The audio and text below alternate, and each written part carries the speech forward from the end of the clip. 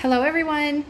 Today I wanted to go ahead and make a quick video to share with you our curriculum books for the year of 2019 and 2020. We have a 5, 4, and a soon-to-be 3-year-old, and so if you guys had a look at my video of curriculum I used for the year 2018 and 2019, you will recognize some of the same books here and materials here because I plan on reusing them for each of our children.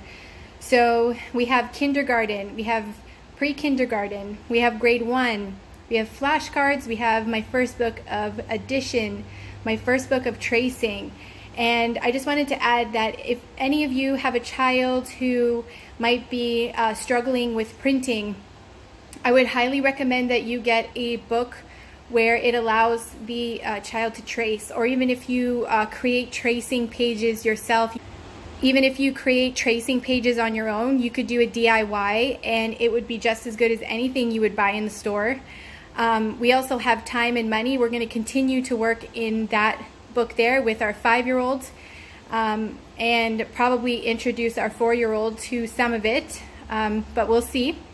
We also have some reading material here, Why I Love Ontario, and we are reusing Canada ABC.